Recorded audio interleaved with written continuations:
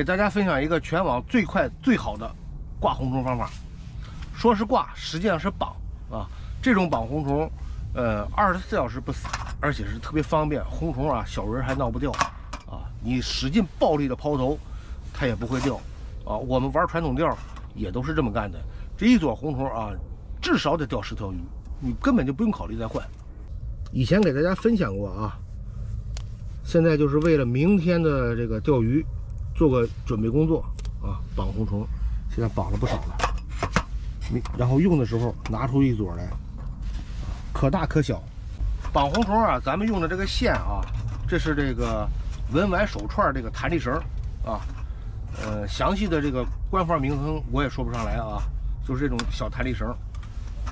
然后呢，给大家演示一下啊，我们先打一个结儿，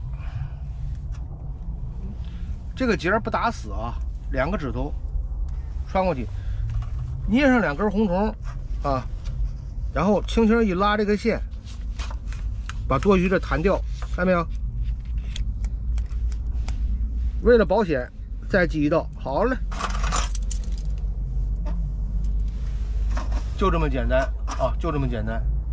而且你可以根据你的这个做钓的这个鱼的个体啊，包括鱼的种类，我需要绑大的啊，你就可以抓一大撮子。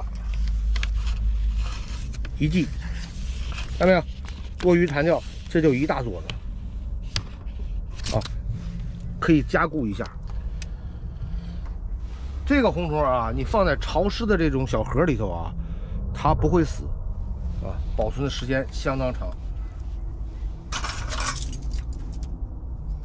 如果还嫌小，你可以反复的去绑，能绑这么大一个樱桃一样。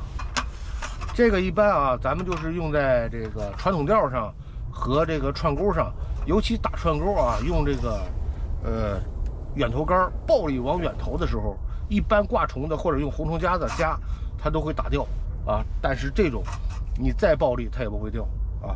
绑红虫的工作啊，都可以提前去完成，一点也不浪费。多余的虫子我们抖一抖，弹线，它就开了啊。再系一道。好嘞，绑完这个虫啊，看放吧。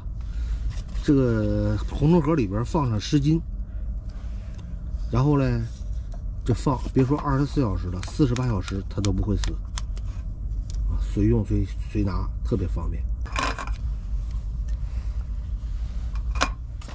哎，绑够了，再铺一层，再绑，再铺一层，再绑。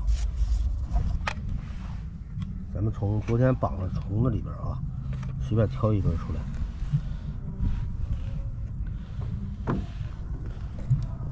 往船钩上这个单钩上一系2扣，就一般都脱不了。多余的线头剪掉啊，尽可能7根剪。这个绑好的虫子啊，特别结实，还抗小人闹，你暴力的抛投都没事。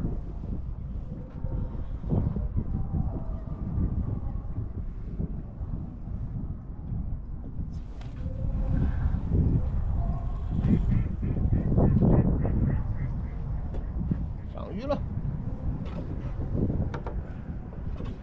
看到没有？这都是系上的红虫啊，你使劲甩它也甩不掉，还抗小人闹。又一条。